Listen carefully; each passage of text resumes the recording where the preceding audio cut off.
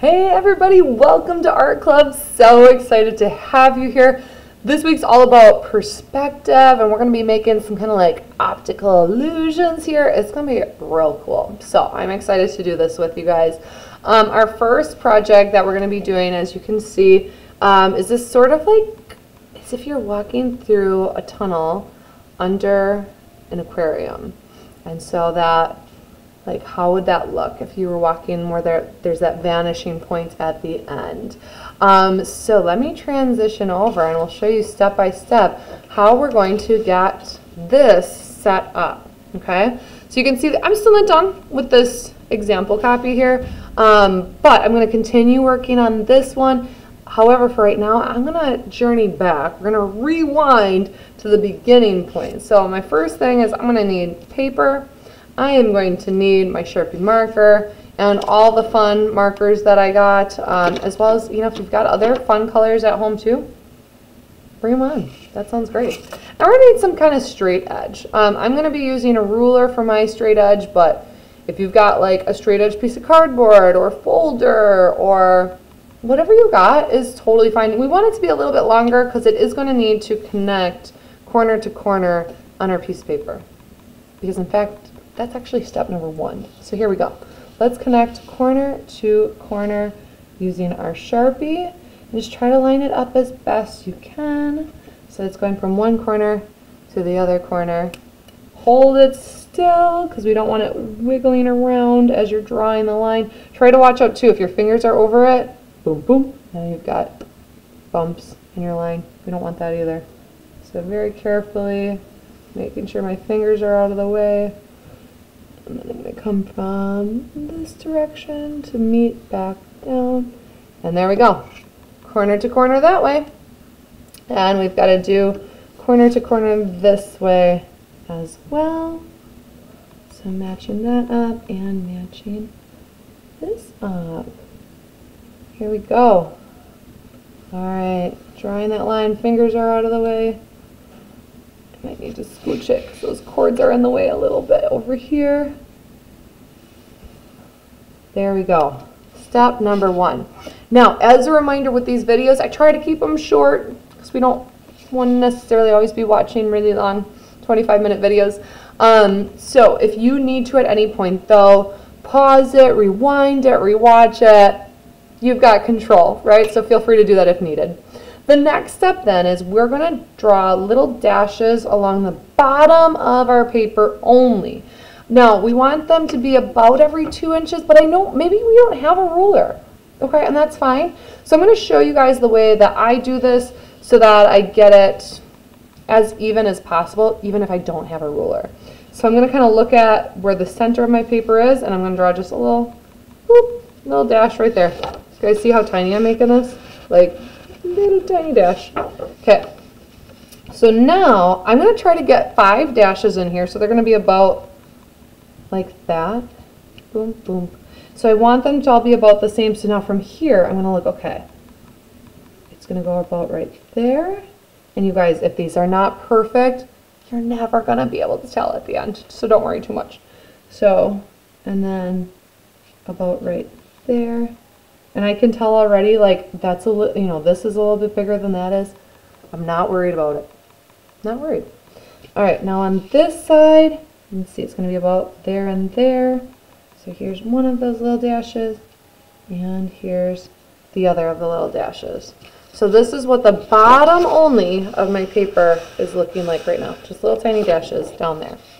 Our next goal is going to be to connect each of these dashes with the center point.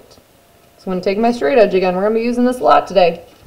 Straight edge, and I'm going to match the center of the X down with this first dash that I had here. Once again, make sure fingers are out of the way. There we go. There's my first line. So here's my second little dash. So lining it up again. Obviously the angle's going to be a little different this time. Here we go on down. There it is. Alright, this one's going to be coming down pretty much centered, because that was what I was trying to do. Might be a little off. Not going to worry about it. There we go. 2 more. let's see, center to, where's my dash? There it is. Okay. And last one, center to this guy over here. Boom. All right, we've got part of our flooring done. Got a little bit more flooring to put in though, because this is going to look like checkers, right? So we want it to be this kind of checker design, which means we still got to put in these horizontal lines. So that's coming your way next. So I want to make sure that my straight edge is as even with the bottom of the paper as possible. Like we don't want it like that or like that. Just try to get it. Once again, I'm just eyeballing it. I am not measuring it. As long as it's close enough for my eyes right now, it's going to be close enough for my eyes later when it's done. So there's one line. And then I'm going to move it back. And here's another line. Move it back. And I'm just going to keep on going all the way back until we get to that, you know, where it turns into a point. And notice how I'm going a little, like each of these is a little bit smaller as I'm going back into space. You don't necessarily have to do that. It's still going to look cool, even if you don't, but it does add the effect of like, oh my gosh, you're actually going into a tunnel, because the farther things are away from us, the smaller they look. So it looks cool when those are smaller as they get farther away. Okay? So our next step is we're going to color this checkerboard in. I'm going to be using black to color mine in, but you can use color for this. No reason why you couldn't. So just start on a square here. Get it colored in. Try to be mindful of those lines. You know, the sharper those edges are, the cooler that this is going to look when you're done. And now that I've colored that one in, I need to leave the ones that are directly touching it. We got to leave those white. Okay, so I'm going to look at the diagonal, and I'm going to color in this one next. Once again, you don't have to be using the black. You could use different colors. But our goal then, let's see, so I wouldn't color this one, I'm skipping that one, I'm moving on to this one. I am going to show you guys on this one over here. Now it's not completely done, right? I've got a few more to color in down here, but you can see what that looks like then as we continue. Now we don't want this video today forever, so I'm going to move us on to the next step. So here we go.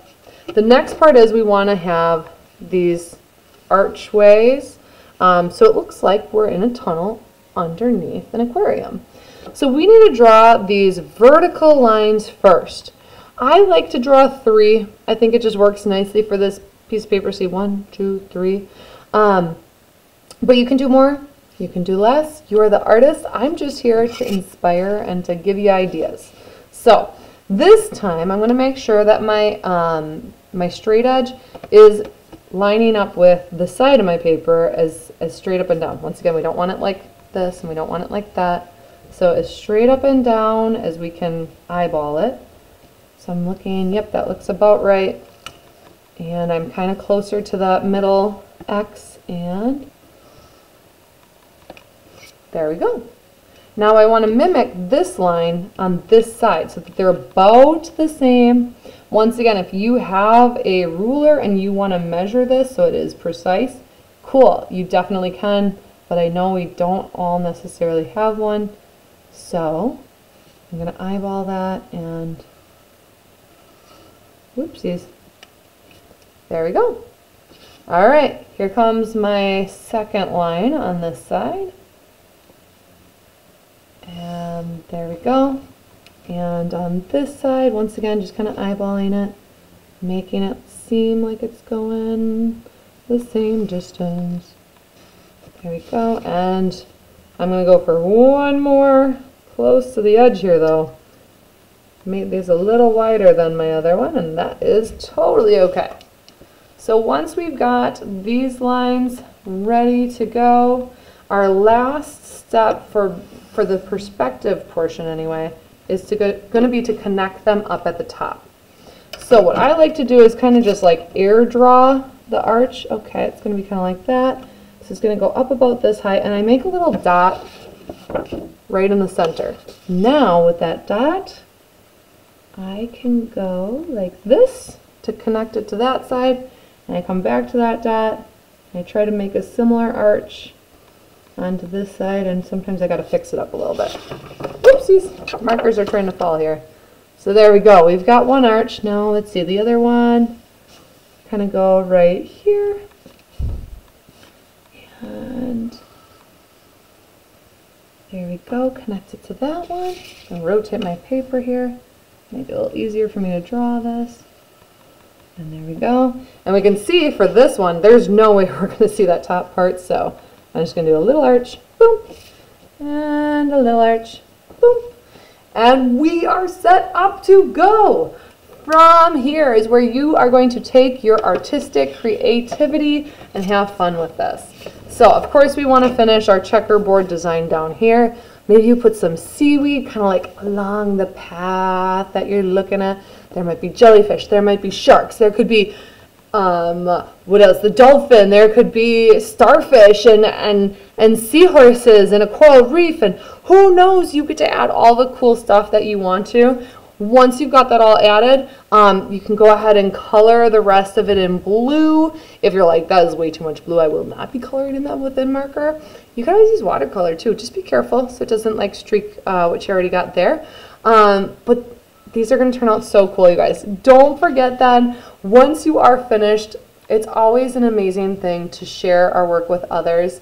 So in our slides, down where it says the Art Hall of Fame, if you click on that, it's going to pop up our Hall of Fame. All you got to do is come on in and claim a frame by putting on your name down at the bottom, first name, last initial, and then you're going to go Insert, Image, and take a picture with your Chromebook camera. So it takes a few seconds, and then we get to see what everybody else has been creating in here. All right, guys, I can't wait to see how these turn out. Have so much fun. Bye.